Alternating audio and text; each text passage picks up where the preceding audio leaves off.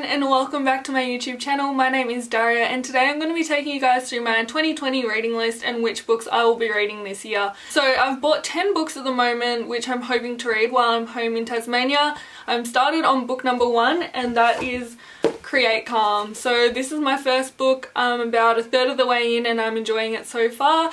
This book is about pretty much escaping the chaos of the world, teaching yourself ways in which you can remain calm in situations and not letting situations dictate the way that you behave. I'm really enjoying this one as I'm someone that can get quite stressed out easily and in situations that I find myself in, so I'm reading this one and I've found a few good tips so far, so I can recommend this one. The next book I picked up is this one, which is called Aligned and Unstoppable. This is one of my most got a glare there. This is one of my most recent purchases and it's how to align your dreams, clear away fears and call in what's next.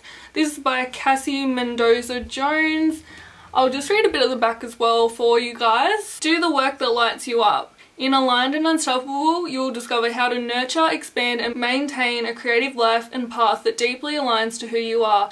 Staying anchored and grounded in your truth, all while building a beautiful, sustainable life and business that lights up your soul and the world. Blending practical tools with spiritual insights, coaching prompts and empowering exercises, you'll do the inner work that's needed to create what's most aligned to you. So that's just something that really grabbed my attention and all the things that I'm about. So yeah, gonna give that one a read at some point. I also like books that aren't too heavy. These pages are pretty nice, so got about that much text, I can stick with that. So the next two books I picked up are by Sylvester McNutt and the first one is Lust for Life. So this I had seen all over Instagram, especially his quotes. They are everywhere on Instagram and I wondered how I could get my hands on this because they don't actually sell it on Booktopia or Dimmicks or anything like that in Australia, so I did have to get it off what's it called? Amazon. So I got this off Amazon. This book is about the desire to live life to its fullest.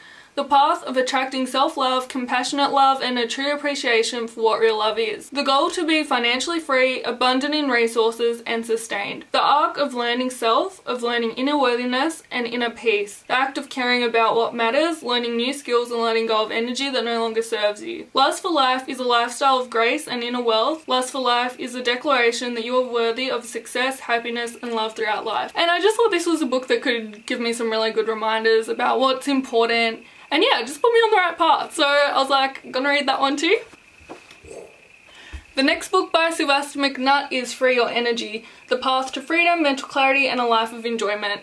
I don't know, I just like the vibe of all his books. Again, quotes everywhere on Instagram by this guy. Yeah, this one just seems like a really good read, so I picked that one up as well. Sorry about the crickets you can hear in the background. I don't know what that is about. It's just been raining all day here in Tasmania and that's a problem. The next book I got is Start With Why, which is by Simon Sinek. Probably botched that, but that's how I'm interpreting it. And this is how great leaders inspire everyone to take action.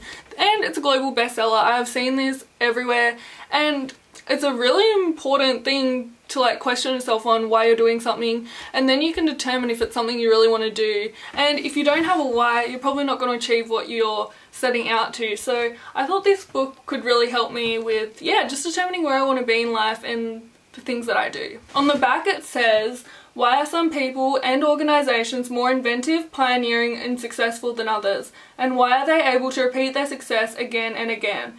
Because in business, it doesn't matter what you do, it matters why you do it. Steve Jobs, the Wright brothers and Martin Luther King have one thing in common. They started with why. This book is for anyone who wants to inspire others or to be inspired. That's me. This book is another one I'd been seeing a lot on Instagram and this is The Daily Stoic. It's 366 meditations on wisdom, perseverance and the art of living. I just thought that was a really cool thing. I haven't started this one yet. There's one for like every day, so if you look inside the book it's got these kind of things and it gives you the date for which one you read and also just, yeah, a little thing to read each day. I thought that was a really cool book when I did open it. I really like the concept of it, so at some stage I will start this and do a full year. Again, I had seen this one a lot online. It's No Mud, No Lotus and it's the art of transforming suffering. When I first originally saw this, I thought it was going to be a really big book, but then I got it and look how thin it is. I think I paid about $20 something for it. I was like, yikes, it's a bit thin when I saw it when it came for the money that I spent. but it seems like a really cool book as well. It's got, how many pages? Like 120 pages, so it's quite a quick read. On the back, this one says, "We all want to be happy. There are countless books and teachers in the world that try to help people be happier, yet we all continue to suffer. In No Mud, No Lotus," I don't know how to say this guy's name, but Thich Nhat Hanh offers practices and inspiration for transforming suffering into true joy. He shares how the practices of stopping, mindful breathing, and deep concentration can generate the energy of mindfulness within our daily lives. With that energy, we can embrace emotional and physical pain and calm it down instantly, bringing relief, freedom, and clarity. There's a bit more, but I just can't be bothered reading the whole thing. I think I saw Chloe Zepp reading this, and I was like, yeah, I'll get onto that one too. The next book I have is Girls Stop Apologizing, and this is by Rachel Hollis, and it's a shame-free plan for embracing and achieving your goals. When I read the title, I just thought of something that I was definitely interested in. On the back it says, "Rachel Hollis is a live out loud leader with a heart for helping women tenaciously chase their purpose and dreams without apology." And that is something that I can really relate to at the moment, and I'm just on all the trend of like, don't do things just because you're scared of what others will think, because it's about you at the end of the day and what you want to get out of your life, so you shouldn't let the opinions of other people stop you from doing what you want to do. I just thought this book was really going to put me in the right direction with that and help me build my confidence. Even just doing YouTube videos this year has completely grown my confidence. My aim for the year was to try and make 3 YouTube videos because I knew it would be a big step for me to get outside of my comfort zone and do that. But I've made like 13 videos now and I'm on such a roll, so I obviously need to get a new goal. The next book is Atomic Habits by James Clear. This one, again, I literally am such a broken record lately.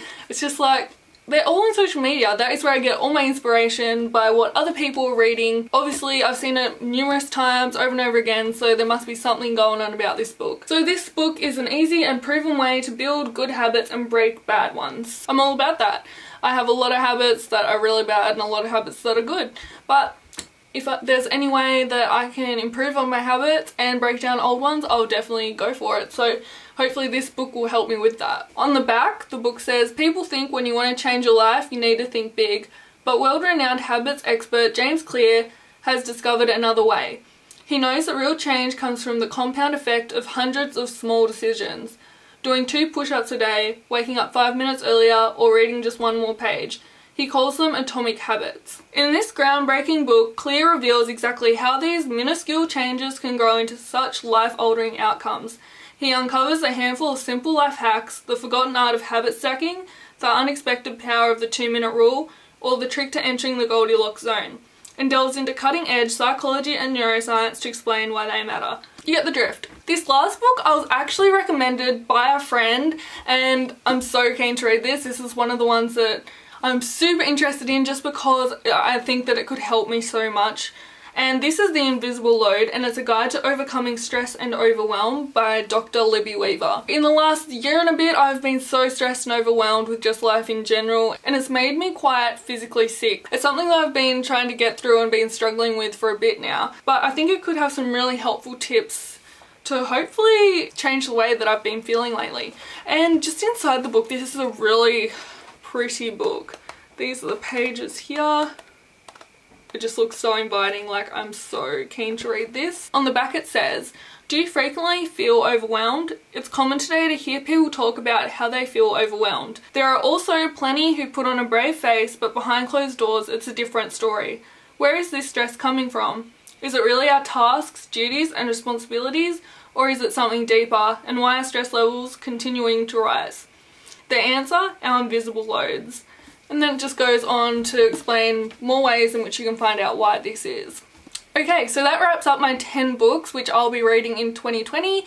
If you would like to know any more about these books or where you can get them, please leave a comment down below. But I hope you guys enjoyed this video. If you've read these books before, let me know what you thought of them. Super excited to get into these and finish off Create Calm, which I'm reading right now. If you have any questions for me, just leave a comment down below. Please remember to subscribe to my YouTube channel as it helps my channel to grow, and also give this video a big thumbs up if you did enjoy it. Have a lovely day, dolls, and see you next time. Bye! So tell me who's gonna love you like I do? Who's gonna touch you like I do?